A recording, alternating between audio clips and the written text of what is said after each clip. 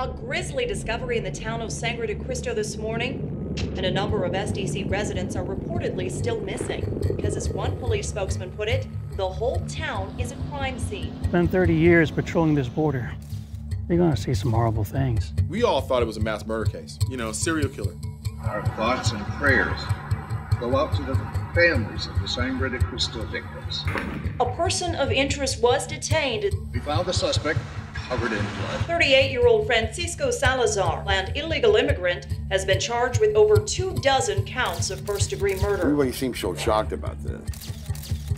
Not me. Because I know what these people are capable of. If this guy actually killed the whole fucking town, fucking kill him. Fry his ass. A serial killer. That was pretty much the general consensus. Francisco Salazar remains jailed under high security in Heinzman. But then the photos emerged. It changed. It changed everything that we thought about. I don't understand. Why did you keep taking pictures?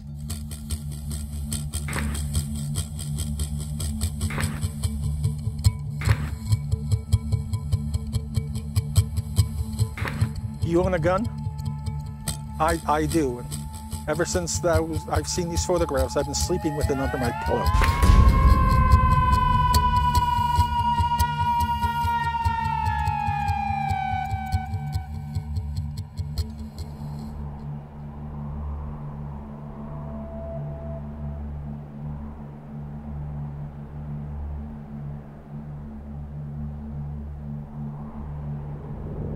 Although the area has been cordoned off by police, sources say authorities have been unable to quantify a specific body count.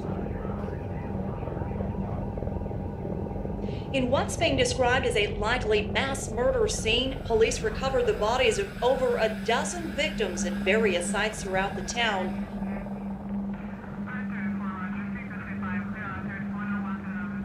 Police are combing the town's 2 square miles as they begin to unearth more clues to this shocking tragedy. We got a body here.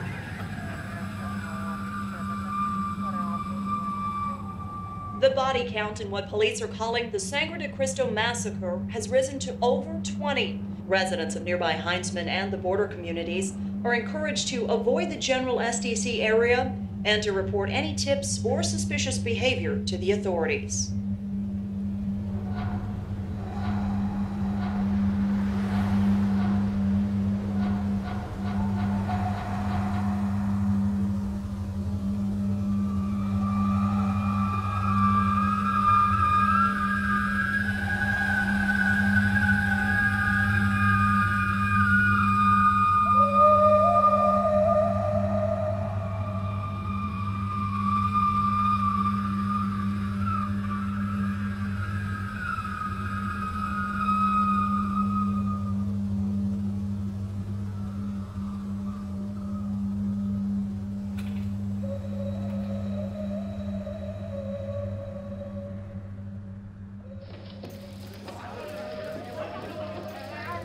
All my years of law enforcement, never come across anything like this.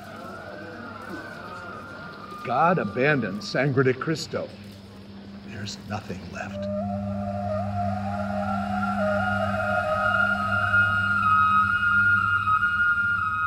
It still amazes me that the largest single-day homicide in history of the state of Arizona got no attention, zero media coverage. It's hard to imagine the scale of the carnage. Most bodies were only partial remains, scraps of bloody clothing, limbs in the street. Some bloody trails ran up to a quarter mile as if the bodies had been dragged. Other trails veered out into the surrounding deserts and just disappeared. All of them, men, women, children, gone in one night. I've been a writer since 1995. I've written 5 different books. I worked for a couple of years as an investigative reporter here in Los Angeles. We covered all the things that LA Times didn't cover. Every place is known for something. South Arizona, the vanishing capital of the United States.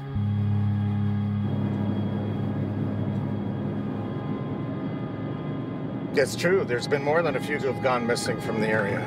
But look what's going on. Drug trafficking, human trafficking, Smuggling, weapons, gang activity. There's no place has more crime than here in the borderlands.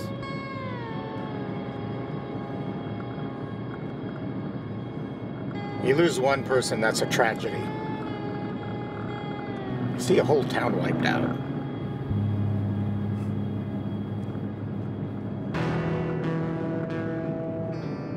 We got lucky. It was their town, not ours. It's not a matter of if, it's a matter of when. Wake up, listen to me. I've been telling you this for years, but you've ignored me up to now. Well, I'm telling you, you can't ignore me anymore. A person of interest was detained as he attempted to flee across the border. He is reportedly a Latino man in his 30s who was employed at Sangre de Cristo Ranch at the time of the murders. You know, I've seen 40 years of crime and violence. The only man that ever scared me was Francisco Salazar.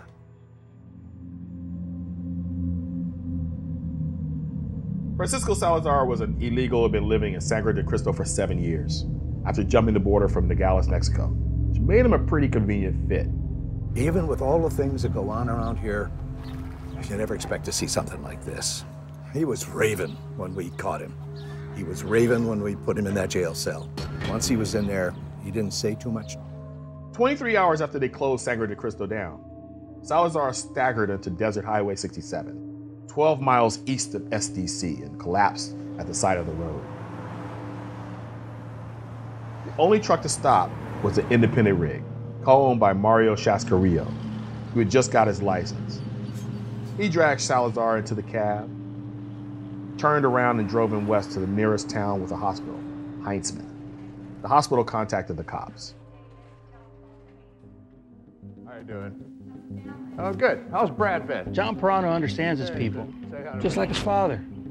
A little comforting, a wink, a little bullying, a big hat, toothpick, his stories. It's kind of a big show. Never misses an opportunity to press his case, even if it is some cheesy public access piece.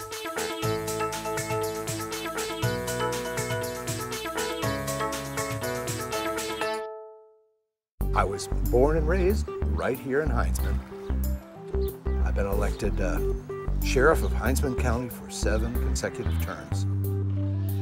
Before that, I was a deputy sheriff for 10 years. I've devoted my entire life to the good people of this area. Sheriff, how would you profile Francisco Salazar? If there's ever a checklist for a serial killer, Salazar would check every box.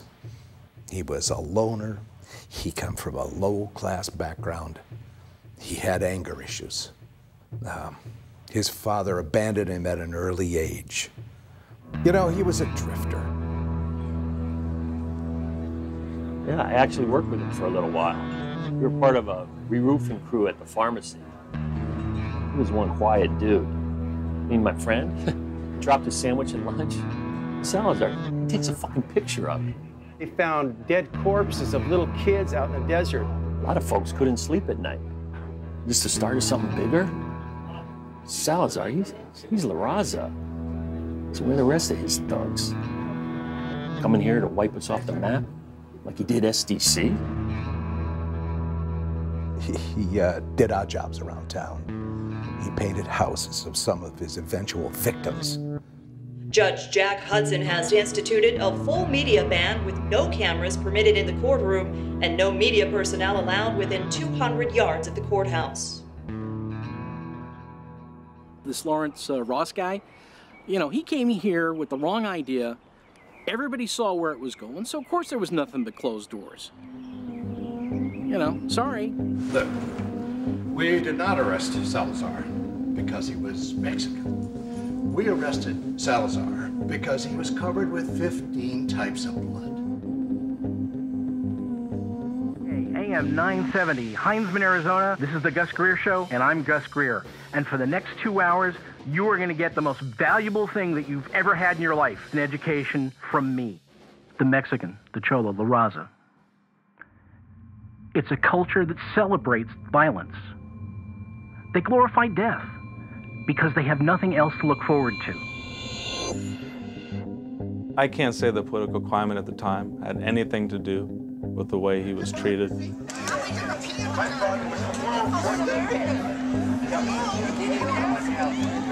I absolutely believe that an Hispanic man who is also an illegal immigrant can get a fair trial in the state of Arizona. Let's not forget, Arizona embraced the KKK after Reconstruction. When we're talking about lynchings, Arizona had almost as many as anywhere else in the country. Different state, different era, same old monster. Controlling the power structure by day, hiding behind masks at night. Make no mistake, we are at war. You think the government's going to come in and save you? You think they're going to start putting troops on the border? Action has consequences, ladies and gentlemen, and inaction has more serious consequences. You have a choice to make. Are you going to sit there and roll over and let this tide roll over you and destroy you and your family? Or are you going to stand up? Are you going to fight for what's right and for what's yours? When you're talking about the history of this country, I mean, it's an indisputable fact. There are very few minorities who have gotten a fair trial in an all-white jury. They didn't need a trial. Public had already tried and convicted him before it ever even started. What do you get when you cross an illegal with an octopus? What? I don't know, but it sure can pick lettuce. A lot of lettuce. These damn illegal Mexicans come over here and do all their drugs. Because that's not us. Because all their killings and stuff. You know, if you go out there like they did in the old days in the John Wayne movies and hang one where everybody can watch, and one day they're going to stop doing it.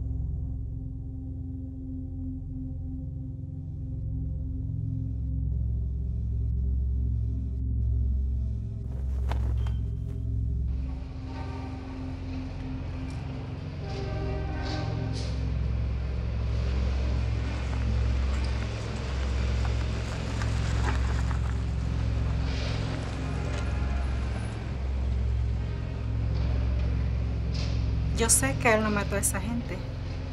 Mi hermano no es un monstruo.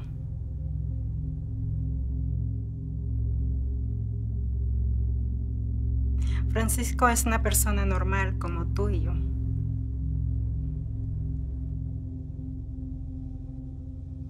Mi hermano nunca podría hacer algo así. The attorney they gave him was on his third case. Before that, he handled some counterfeiter and some petty thief. Salazar was his third case. I did my due diligence. I am sworn to defend my client to the best of my ability. I think that I did that. I sat in court. I expected to see a monster. I seen him, he was just slumped over, quiet with a blank stare. There was no one else left alive to question. He was the only survivor, but Salazar never said a single word during the trial.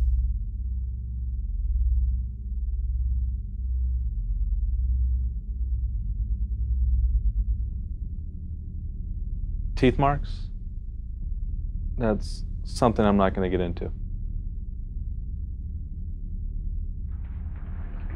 Okay, how's it going, Bob? Day 3 of the trial, and I'm already sick to my stomach. I never want to hear another word about the freak eating the people he murdered. I basically believe that he killed these people. I believe he should get the death penalty for doing what he did. He's an outcast. He should be put to death on the spot. Lethal injection. Fry his ass. And that was the level of analysis in the courtroom. A one-man serial killer army. They could only do forensics on 7 partial corpses that were intact enough to be tagged and ID'd. When pressed about identifying the other remains, the coroner said on the stand, "How do you run DNA tests on 20 square blocks of bloody sand?"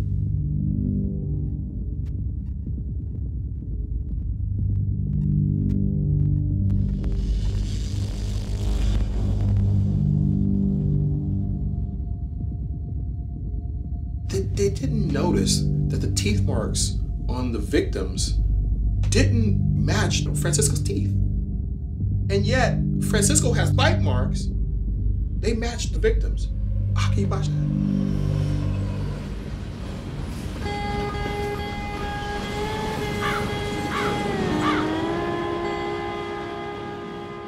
During the first trial, I felt like I needed to seek someone out who understood the local culture of the border.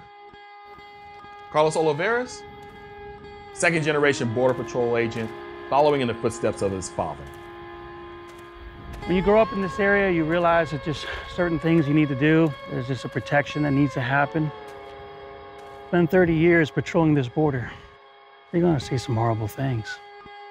You find bodies of dead women, children, dehydrated bodies, sometimes just 10 feet from a hidden stash of water bottles. Lately, these last few years on patrol, started seeing some things that were getting harder to explain. Bodies that weren't just rotted by the sun. They'd been chewed, not by mountain lions or buzzards. But nobody in my line of work talked about it.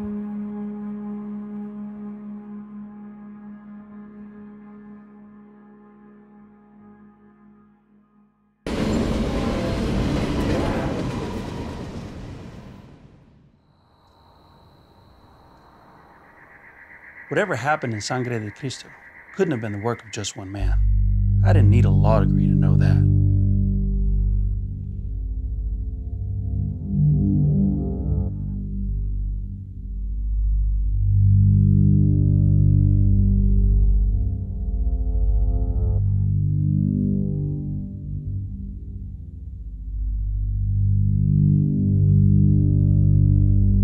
Based on the overwhelming amount of evidence given, we convicted Mr. Salazar, as I remember, in about a half hour, which was longer than it probably should have taken.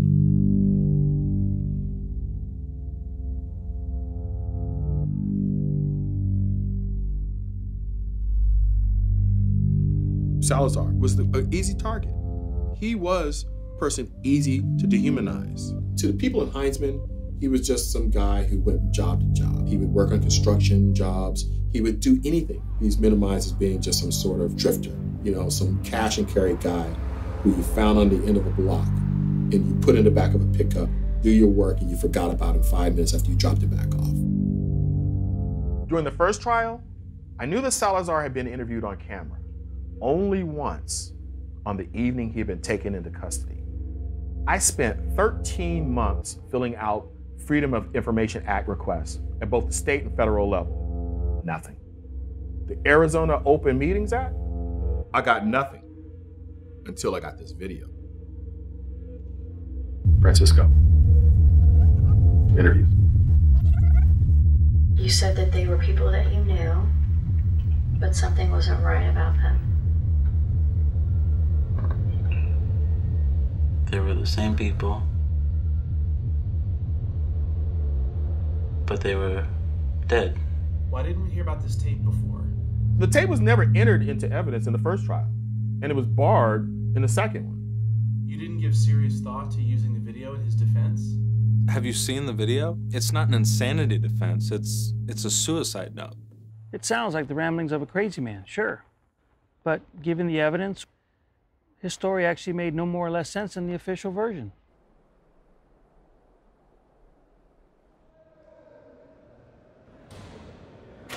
The administrative staff were very concerned about him, me interviewing him, not being shackled to the chair, which is a typical thing. I wanted to get rid of as many barriers as I could, because I could tell that he was pretty closed off emotionally, and he was kind of a shell in his own head, and very, very, very scared.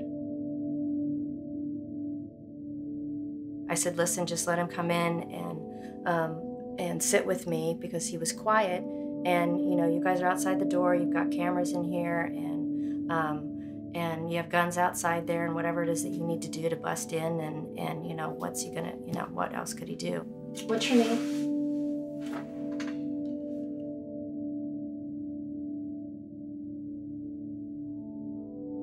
It took quite a while for him to even start to answer any questions, his name or where he grew up, or basic just, you know, assessment stuff that we do. Esta niña linda que nació de día. And I was wondering if maybe he was regressing back into some childhood memory or feeling or something. quiere que la lleve a la dulcería. The level of trauma that Francisco has seemed to experience in his life could easily be compared to somebody who's come back from being in a combat situation. It doesn't matter what you do to me. They're still out there. Who's out there? At least they can't get me in here. This is a guy who is facing death and the horrors of jail. Yet somehow he feels safer on the inside than he does out here. In my professional opinion, even though his story sounds like it might be a little bit, crazy and out there, I did not find anything about him that was psychotic. His behavior, anything he said to me, he was, in layman's term, completely sane.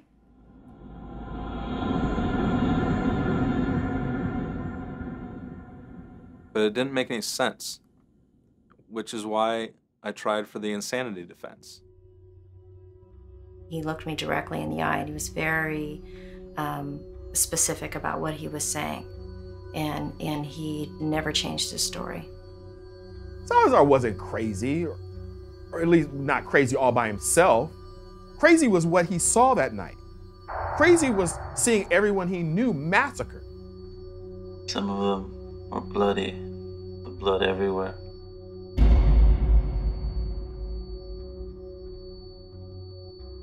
It's the ravings of a madman, right? But do you know what was really crazy? I had to get help. I took my camera. The arrest report listed the items on Salazar's person when he was dropped off by the truck driver. One SLR 35mm camera fitted with a 70 to 200mm lens and a flash unit. Everyone around here knew he was a photographer. He took pictures of everybody. La cámara siempre nos recuerda a nuestra mamá. It was almost involuntary. He just saw something and he took a picture of it. And he kind of, painted a history of his life with it. Salazar was a lifelong Catholic. He believed in the power of the resurrection.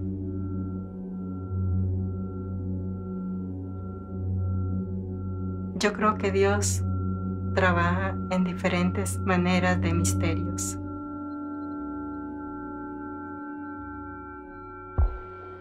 He spent 7 years in SDC, taking pictures of dead things in a dead town.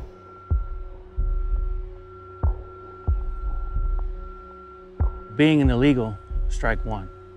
A loner with a camera, strike two. Grace Putnam was pretty much strike three, especially considering everything that happened. Grace Putnam lived in SDC. Francisco was a friend of the family. Salazar's house was jammed with these weird and suggestive photographs of children and roadkill.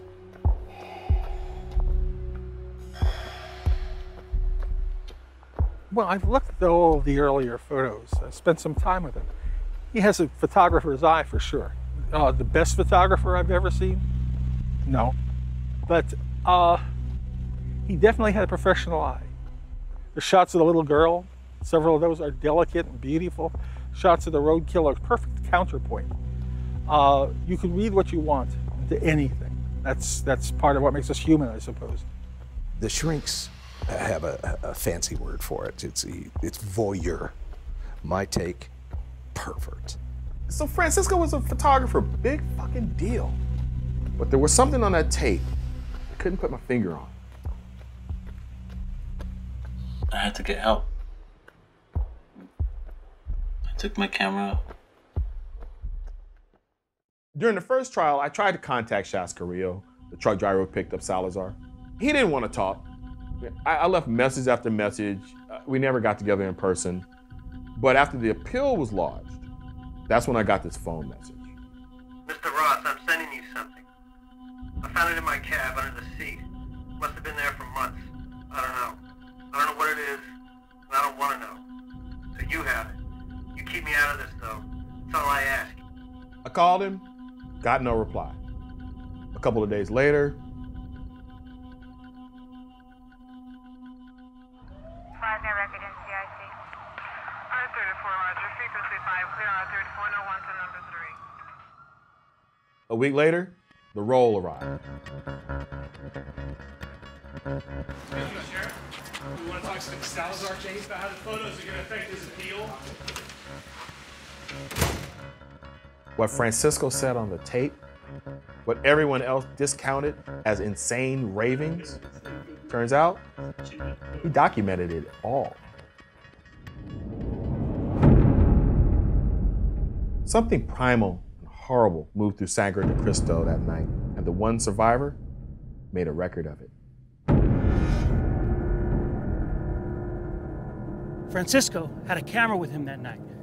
He took it with him, and he recorded what he saw. On one roll of film, 36 exposures. Still in the process of appealing his conviction, but I can't enter these photos as evidence. I'd be disbarred. Las fotos son horribles, pero tal vez pueden salvar la vida de mi hermano.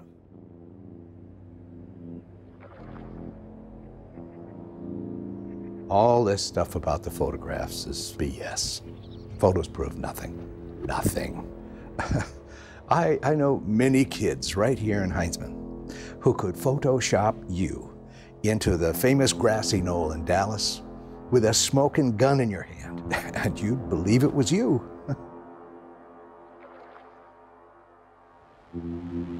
I've been a professional photojournalist for, Jesus, over 40 years now. Shot in Nam, shot in Cambodia, pretty much all around the world. These are as authentic as they get.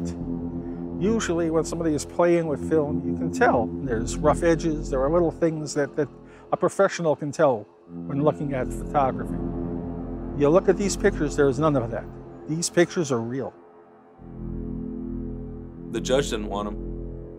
Pirano didn't want them. It doesn't matter. The photos are not evidence. I would tell the local authorities that they are wrong, that these are as authentic as it gets. I'm frankly surprised their own people haven't looked at the photos and been able to confirm the truth of the pictures. I'll tell you what those photos are. A sick prank played by sick freaks.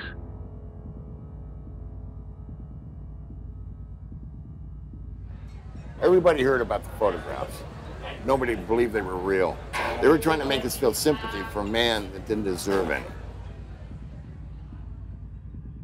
The killing started, at least as far as Salazar's story was concerned, before he snapped a single frame. The only two explanations. Either the guy went out there and staged everything, or he's absolutely telling the truth. Some of them were dead. And some of them...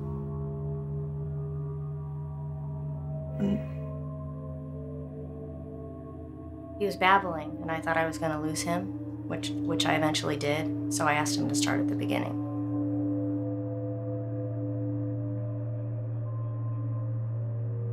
Francisco, what were you doing when Danny showed up at your house? I was putting film in my camera.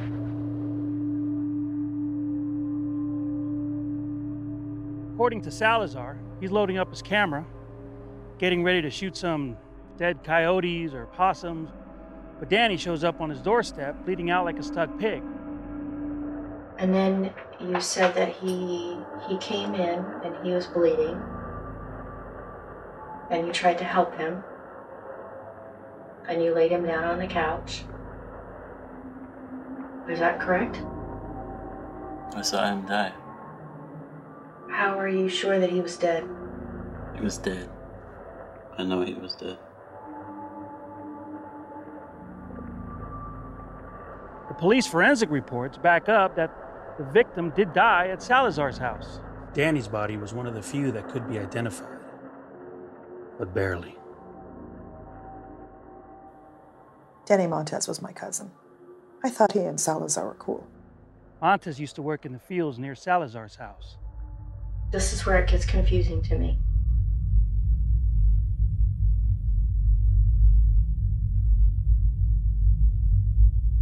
minute he's alive and on your couch, and then he's dead, and then he's standing up and he's coming at you and you're afraid. He was dead, and then he came after me, and I had to stop him. That's what happened. So when he was telling me this story, it was very clear and concise, and it seemed to like let a weight off his shoulders, and he exhaled and he got very calm after he talked to me about this. So he was very clear in the details about what happened. I mean, doesn't that seem strange to you? This is not something I've ever heard before. That's what happened. It was his same body and same face, but it wasn't Danny. Did he say anything? No. No words. The boy's body was found in the middle of Salazar's living room. You stopped him. How did you stop him from attacking you? I held him, and I heard him.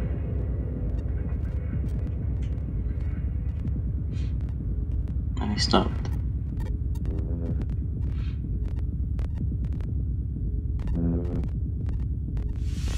How did you hurt him?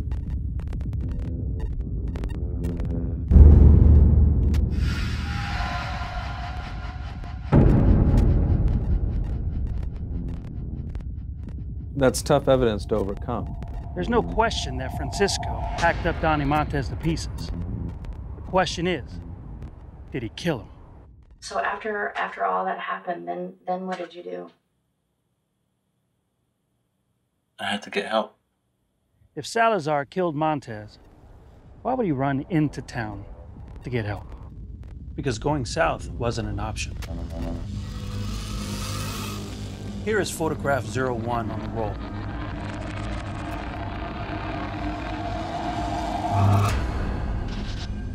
This is the start of what Salazar saw, what sent him back toward town.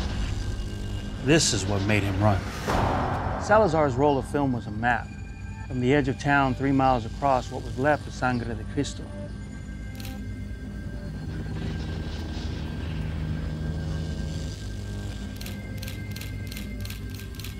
In one way, it doesn't matter what you think the photos mean. You can deny them. You can look to them for clues about what happened to your loved one. You can call them a sick media joke. You can even hope for salvation. But it's something, and it's coming closer. Salazar lived about a mile outside of town, on the fringes. His cabin was at the foot of the hills. He ran away through the fields toward the town. Based on the light in that first picture, it was about 15 minutes to sundown. The migrant workers were still working. SDC is the brown town that actually services Heitzman. That's where you get all the invisible people, all your gardeners, all the service people, all your maids, the people who pick your food, who take care of the kids. When we were kids, we couldn't even pronounce the damn place. We were like, Sangre de Caso, Sangre de Cristo. We just call it Savageland. The cops found what they said were the remains of 11 victims out in the field. That's just Savageland, living down to its reputation. The first theory was cartels. SEC is in an area of major cross-border drug supply lines. Maybe drugs were passing through and some gang wanted to stake out a new territory. There were a lot of dealings with drugs. Drugs were coming in, and like the cartel was coming in and influencing the young kids. Cartel killings are designed to make a point. They stack the heads up all neat, like it's an altar, or they hang the bodies from bridges. It keeps people in line. This wasn't designed to make a point. This was random carnage. Salazar's running for cover, exposed, out in the open. Coming out of the fields, he headed into town and came across Ron Templeton.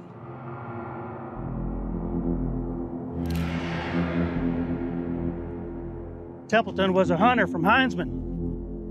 Spent his off hours out here searching through the area. I used to see him all the time out here on patrol. I walk in the house and expect him to be here. It's It's really hard to get used to the idea that he's not in here anymore. Did you know Ron Templeton? The police say that you were in his truck.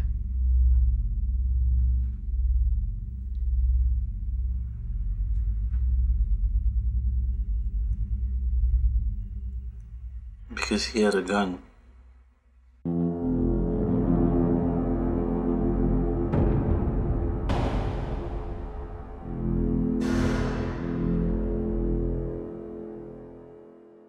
Some of the victims were from Heinzman. Some of them were beloved members of the community. They were not just SDC residents. I mean, Ron Templeton was a member of the Founders Club. People loved him. He was such a big part of just the community too. So every place I go and everything I do, I expect to see him. Ron Templeton was a good man. When he came across Salazar, I'd guess that he tried to find some good in him as well.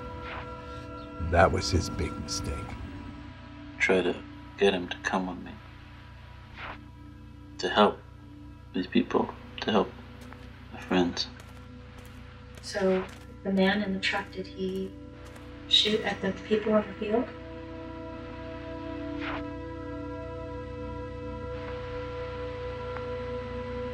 What happened?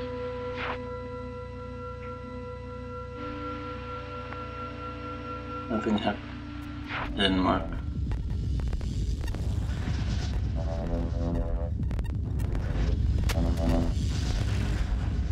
The one thing that continues to bother me is Francisco Salazar taking Ron down. He's such a little man. According to the state's case, a 5'9", 170-pound Francisco ran bloody and screaming toward Ron Templeton, who's 6'1", 210 pounds and armed. Anyone who knew Ron knew what an expert hunter he was. He was an expert shot too. He never missed. I mean, one shot is all it took to ever kill an animal. And for him to miss that many times, that close up, impossible to even imagine.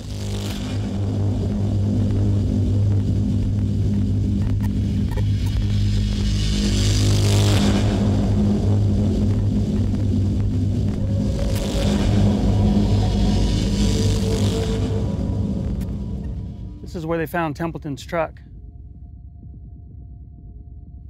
The blood trail that went off into the wash, then disappeared. We never found Ron Templeton's body. His wife, widow, Eileen, will never get the closure that she deserves.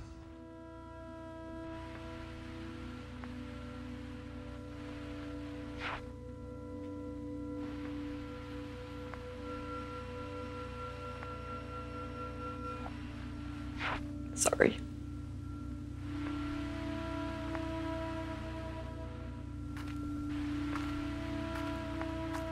"57 people died here, and the local newspaper ran one obituary.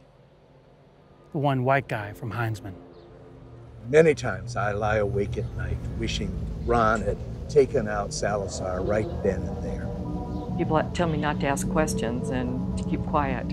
And then I think, are they lying to me? Are they trying to make me feel that this is the way it happened, just to make me be quiet and not question? We've lived in this town forever. Would they be lying to me?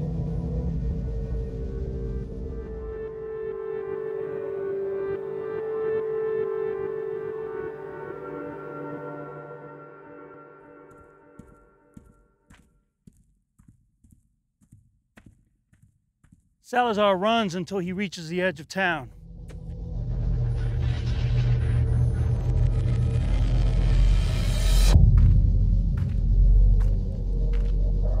You've got Danny Montez, dead. 11 more in the field. It still leaves 45.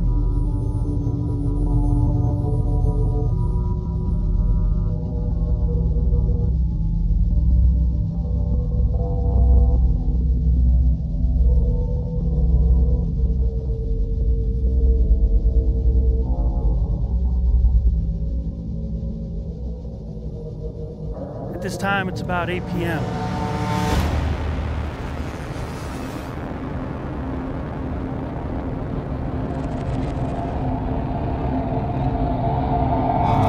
The more he runs, the clearer it becomes. He's not outrunning anything. Francisco, when you got into town, what did you see? What did it look like? It was like hell.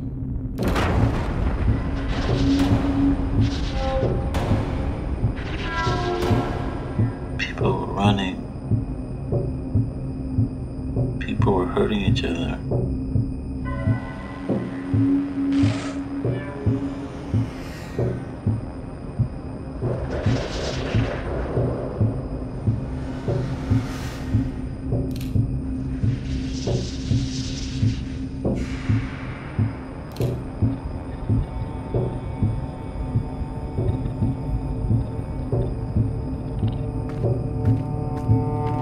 At this point, it's 8:15 p.m. Francisco is making his way through town, trying to stay alive. By his own account, he has no weapon at this point. Just his camera.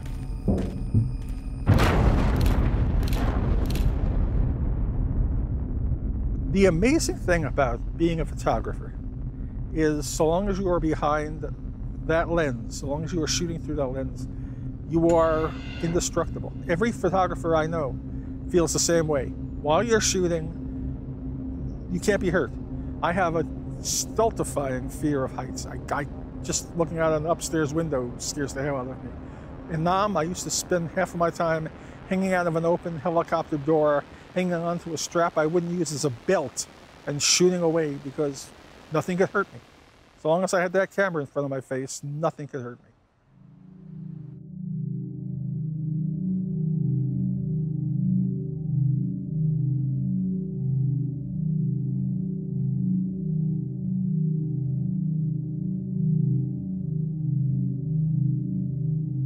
You basically have an illegal who's running amok all over Savageland, killing at random. At this point, the prosecution case starts to get a little shaky. Salazar would have said something to my grandpa, and stuff would have went down. My grandpa's not going to go down without a fight. The autopsy certificates would have you believe that Salazar was sprinting through town, dispatching victims with a machete, pickaxe. He was some kind of trained killer. Salazar knew every square inch of that town. That's why he was able to move so quickly and kill without anybody realizing what was happening. SDC is not a big place. Salazar was in good shape. If he were quick enough, he could have covered all that ground. And he did not want to leave any witnesses.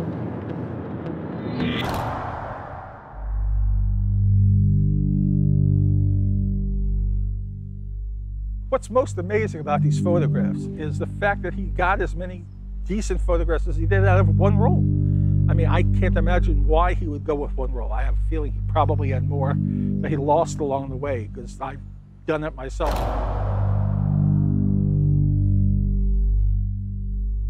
One roll of film and 36 exposures and caught as many perfect shots as he did. It is either brilliant film work or one of the greatest accidents in the history of photography.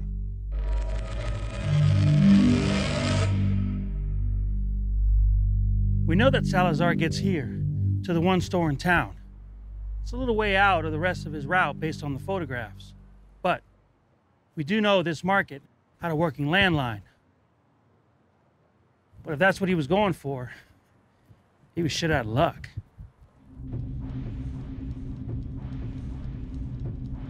If you were in New York City and not Sangre de Cristo, you would probably have 15,000 shots of what happened there that evening on people's cell phones. Most people in STC didn't have cell phones. They had phone cards. Once a month, they'd come to the market, buy one, call home to Mexico, say hi to mom, confirm the wire transfer back home. You can't take a picture with a phone card. We're talking about a place where life was cheap. Illegals arriving illegally, doing illegal things. People ask me, well, why didn't the people of SDC call the police? Immigrants don't call police. And when you live in SDC, the police are just another element, another criminal element to them.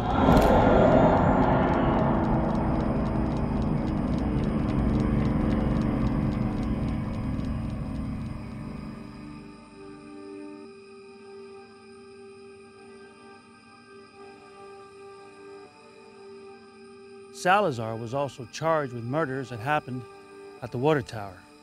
But there's not a single piece of evidence to indicate that Salazar was ever there. And remember those people we found, right next to the small water tower? We know that they ran. We know that they ran up to the top of that water tower. And instead of confronting whatever was chasing them, they chose to jump off the water tower. Now that just doesn't happen when you have an individual. I don't care how horrible that individual is, that doesn't happen. 8 people supposedly ran up there trying to get away from one man. But instead of trying to fight him off on a single fire escape, these 8 people chose to jump. They'd rather kill themselves and their families instead of fight him. They told me that Jose and his family were some of the ones who died at that tower. And it was only 2 blocks from their house. I mean, I look at his picture and... Maria had such a strong sense of faith, a really strong sense of faith. I don't have that faith. I just don't have that faith. And it hurts me, because I'm more angry about that. I can't imagine why the 2 of them would do something like that. They had to climb that. If you think about them standing there at that moment and then making that decision.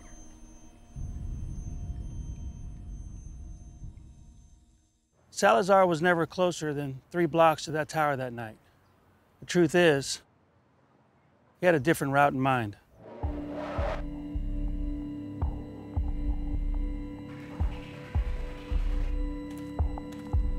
From the start, he was always heading here. That's what he says. To the church mission, to the Putnam family. As for the Putnams, Francisco had been working for them for years. He was almost a friend. They trusted him. They gave him a key, to the building. And yet, when I look at the crime scene, doors had been ripped off their hinges. Now, why would Francisco rip the doors off the hinges when he had a key? What was going through your mind when you saw all of this?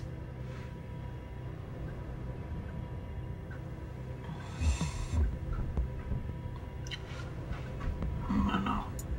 I just wanted to help my friends. You worked for Dwayne and Judith Putnam, didn't you?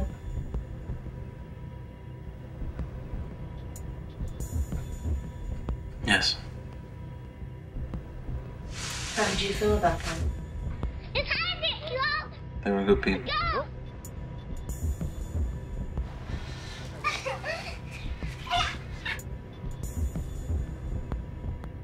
Putnams were here to convert the old church and mission offices. Basically, start a new ministry in a town other religious groups had long since abandoned.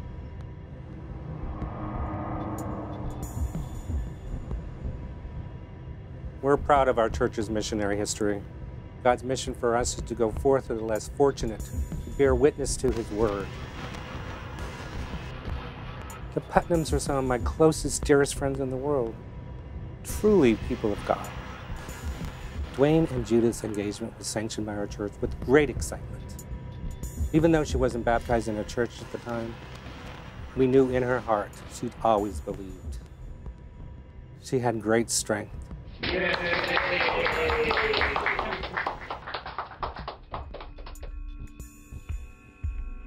They're my friends. Salazar had spent the summer working as a handyman on the mission, doing odd jobs, running errands for Judith, hanging out with the two kids.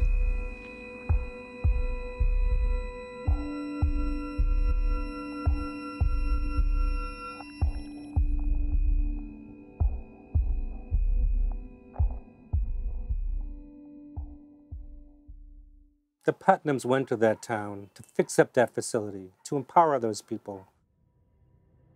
This family reached out to Salazar, and this is how he repaid them?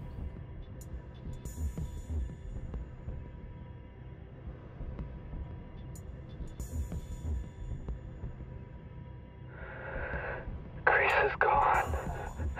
Where is Grace? But Salazar was too late.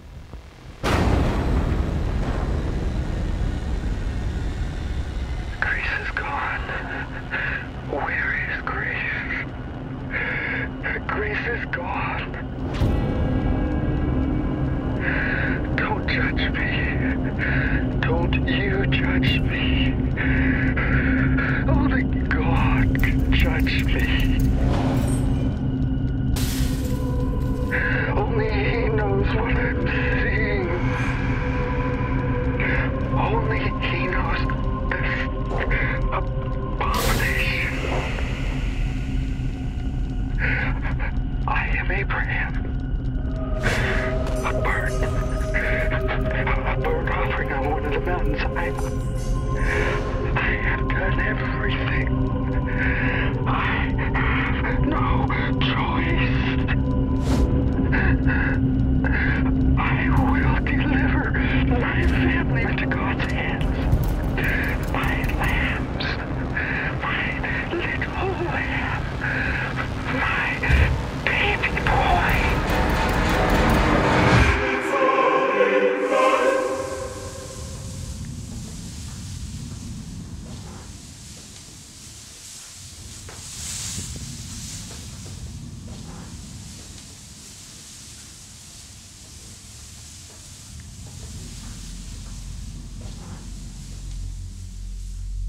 It's by His will that I will save them.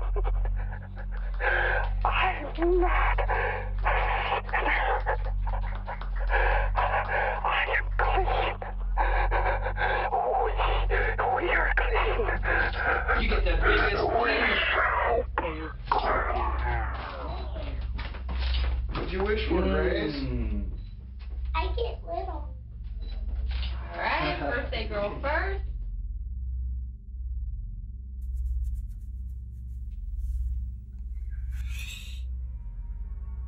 When I got there, I knew that I was too late. Where are their bodies?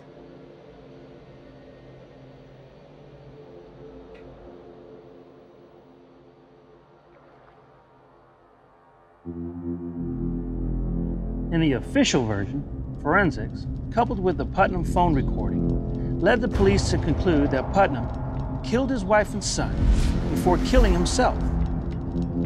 That Putnam panicked at seeing Salazar running wild and snapped when he heard the screams outside the mission.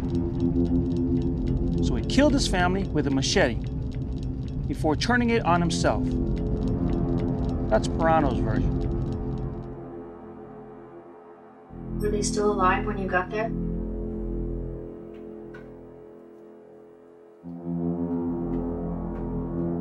Only one of them.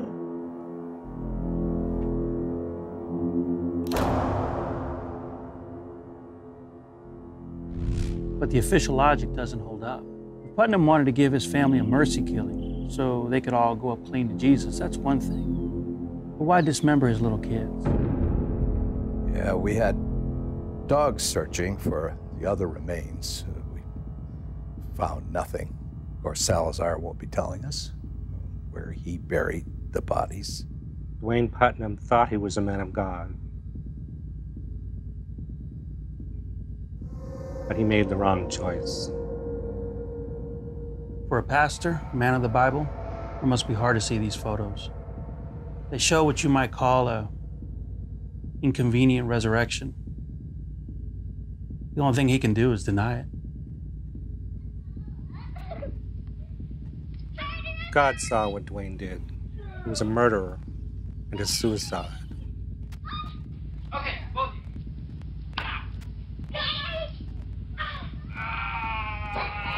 hi to mommy. Hi. Run.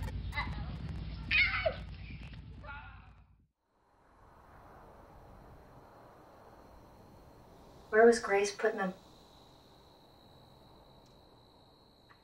She wasn't there.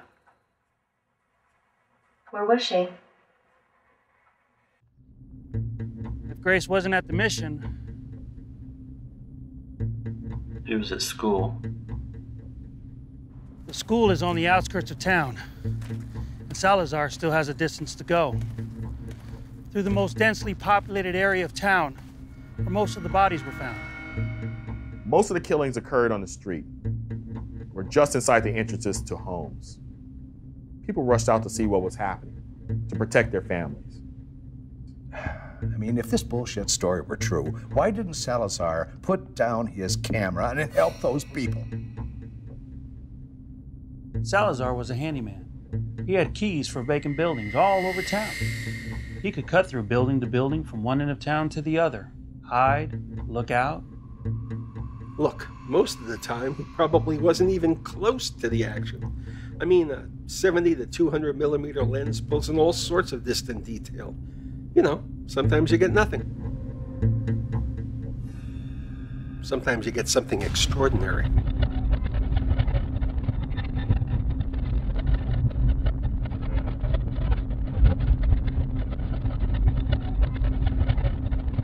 Why did Francisco take the photos? The better question is why not?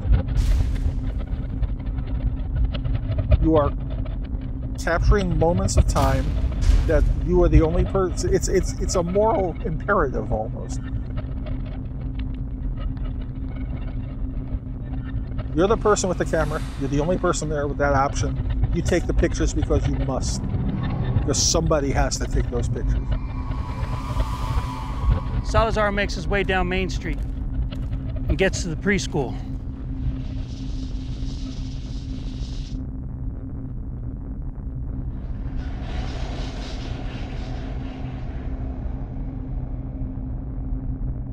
All the children of the people who died in that field, they were in that preschool.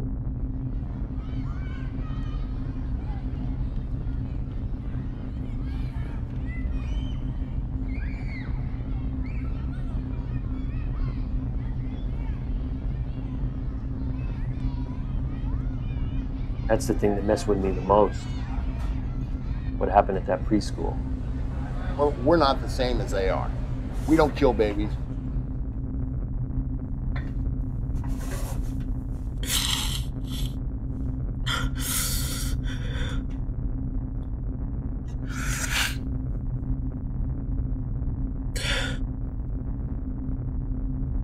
There's almost nothing that you could say to change people's minds. Even planting the possibility, the idea that you hurt or killed children. To the school.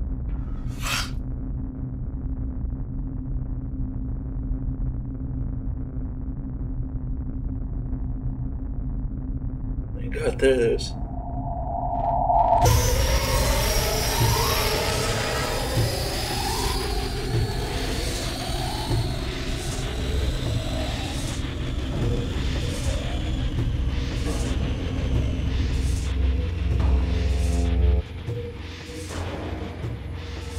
There were 9 kids in the preschool and 1 teacher, Lisa Reyes.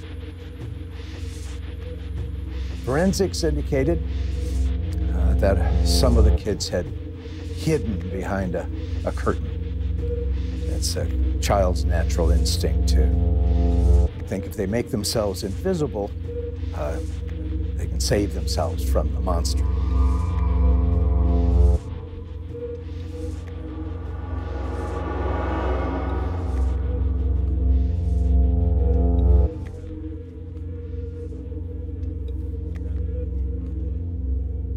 When I came back, like I said, I couldn't believe it.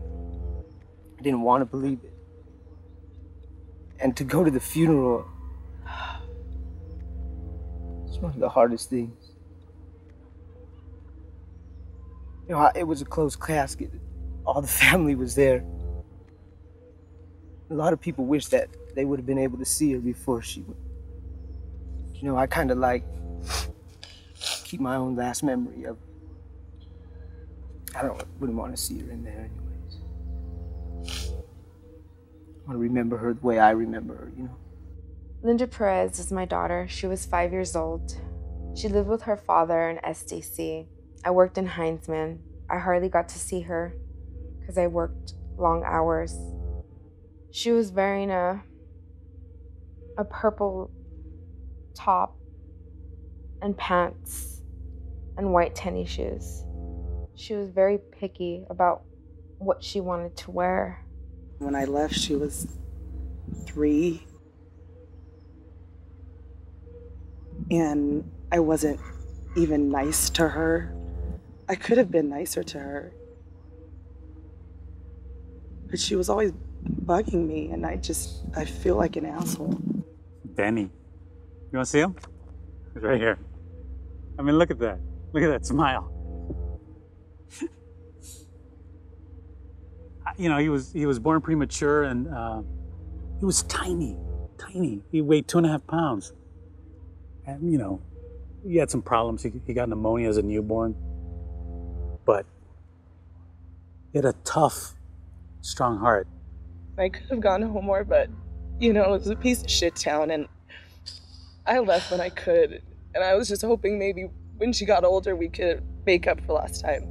That's all I was thinking, but now I don't have time.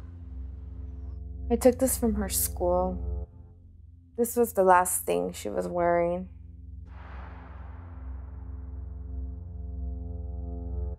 Grace is gone. Where is Grace? Grace is gone. I couldn't find her. By his own account, Salazar couldn't even get inside the school. He skirted around the back by the storeroom. The one aspect of that roll of film that sort of fascinates me is why he spent so much of the last of it taking pictures of that one subject, that little girl. I wouldn't have.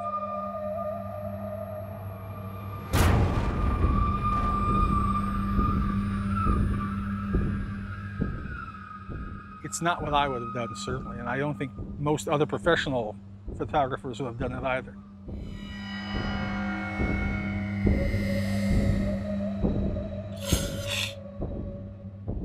She was on the other side of the window.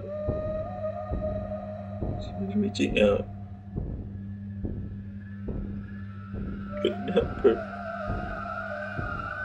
Based on my evaluation of the other photographs, this was the first time that Salazar even used his flash unit. The question is, why now?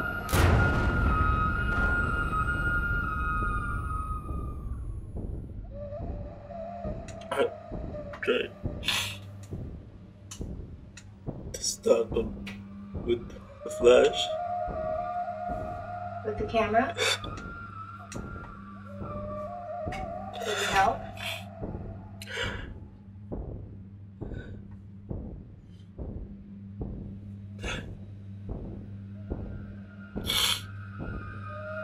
It would stop them for a little while. Only when it flashed. Those last photographs is the one where he's reaching through the bars, where he is trying to take the girl's hand and suddenly stops being a historian, stops being an observer and becomes an active participant. The moment he stopped being a photographer and decided to do a single human action to save somebody else, Just held her hand. is the moment that changed everything for him.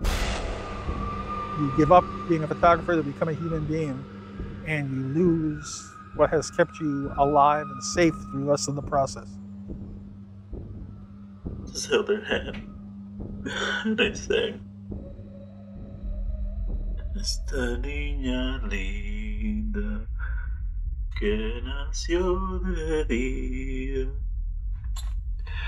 Quiere que la lleven a la dulcería.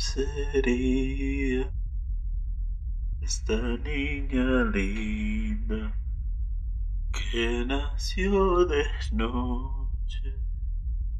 Quiere que la lleven a pasear en coche.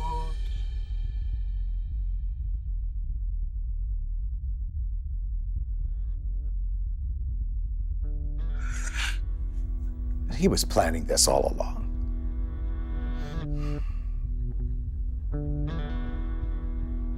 There's only three possibilities. Either he's lying, he's crazy, or he's telling the truth. And in my professional opinion, he's not lying and he's not crazy.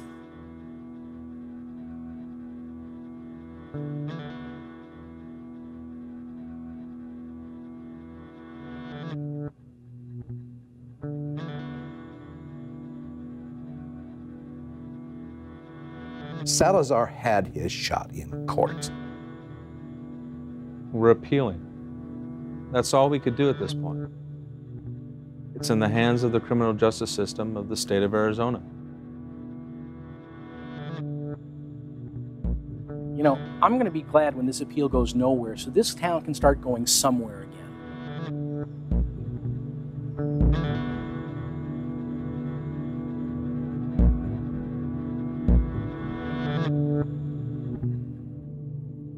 You know, if you've been a reporter like me in an inner city, you've seen murders. I mean, you've seen murders of every type. I can tell you in a second, gangland shot, you know, personal shot in terms of, you know, two different people who know each other. I can tell you how a person died.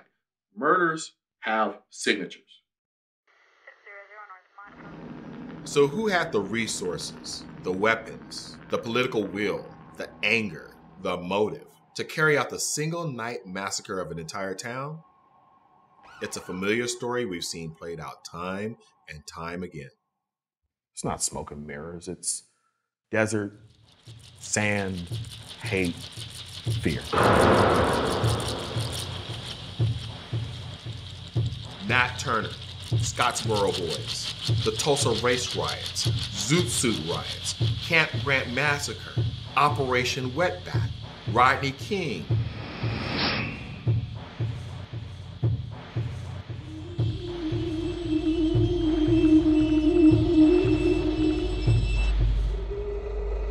Sangre de Cristo.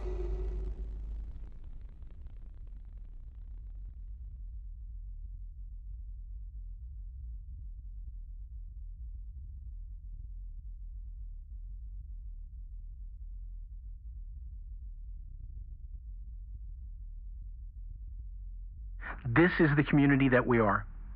We do take an eye for an eye, because not only is that fair, that's our God-given right. And we will be watching the border for all future Salazars.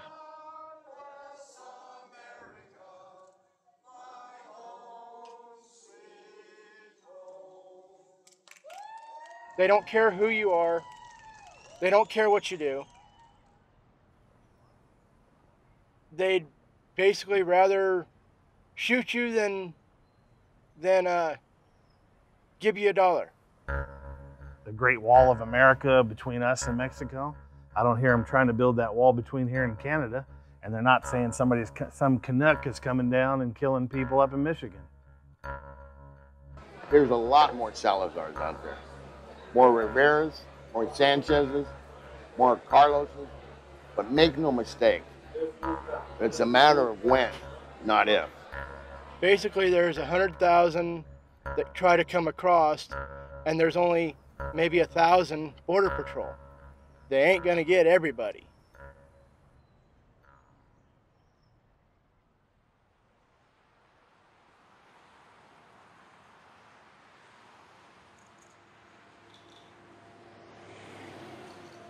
Yeah, maybe we just got our priorities right here in Arizona. A lot of our people's been waiting a long time for this. I'm also proud that this state is carrying out Salazar's sentence in half the time it took to do the same to Timothy McVeigh.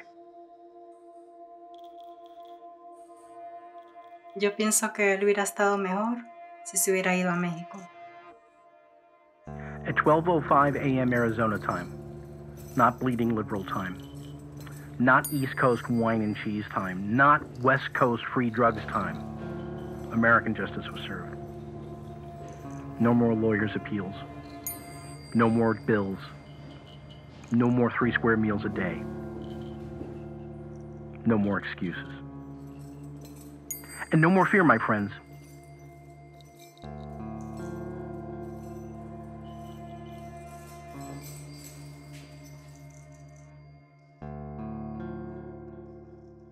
Francisco was the only witness to what happened that night. And the court killed his photographs. And then the state killed him.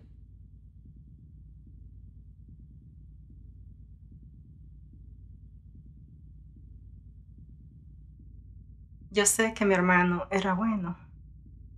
No quisieron darme visa para asistir a su ejecución.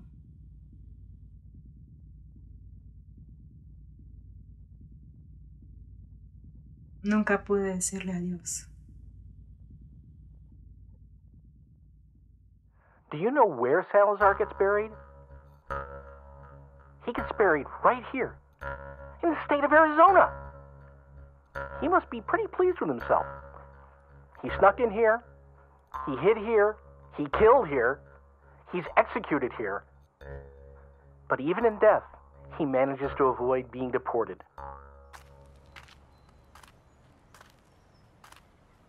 Except they got it all wrong. This doesn't end with the execution of Francisco Salazar. Francisco Salazar's photos don't end with Francisco Salazar.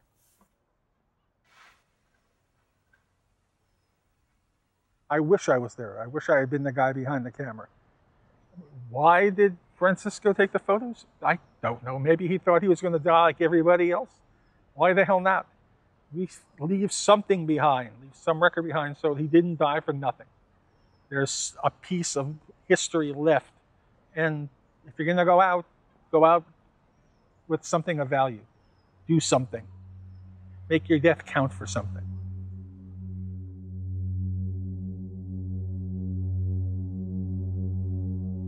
The photos show us the truth.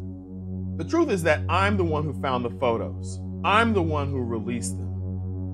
Ross found the truth, but he couldn't see it. He got scared. I don't blame him.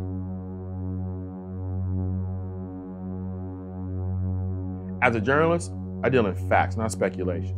And the facts are that Francisco recorded whatever moved through that town that night. And that was the only real evidence. And the local will to investigate was non-existent. So the photos exist in a vacuum. I think a lot of people will sleep better at night believing that they are photoshopped than believing they are seeing something that's actually happening.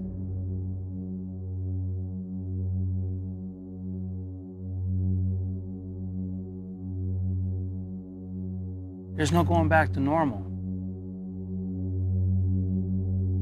Because normal doesn't exist anymore. There were no masks, no cartels, no mob of illegals at night. The photos do tell us something. They're numbered. Number 1 was taken from the Southern Wash in the foothills. Number 36 at the schoolhouse. When you look at the crime scene, the police reports, the layout of the town, you realize that this carnage wasn't random. It was just so huge that nobody could see the bigger picture.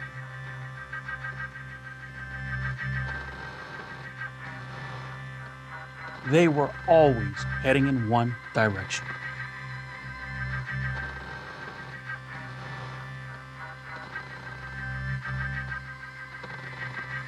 They were heading north.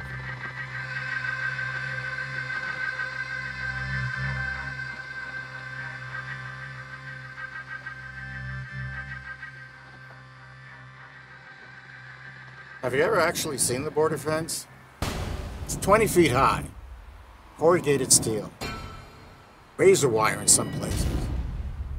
Anyone with any regard for human life would stay the hell away from that fence. You own a gun? I do. And ever since I've seen these photographs, I've been sleeping with it under my pillow.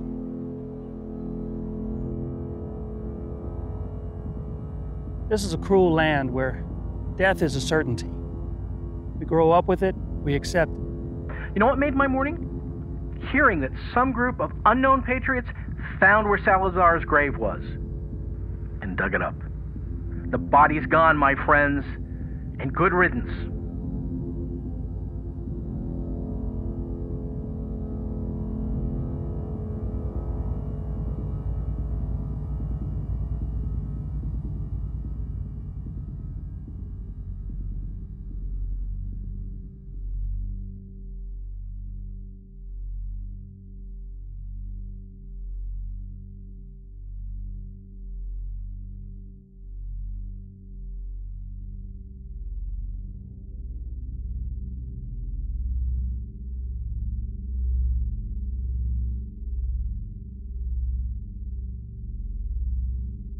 "7 weeks after Salazar's execution, the mutilated remains of 2 campers were found in the Tonto National Forest, 115 miles north of Sangre de Cristo. 5 unexplained deaths and sick griefs, multiple attacks in Ajo, Cayente, Wilcox to the east. Hilldale was the first town in Utah, 12 dead. The same patterns emerging east to Juarez. Up into New Mexico and Alamogordo, 5 dead. In Trevino Ranch, 3 dead, 9 unaccounted.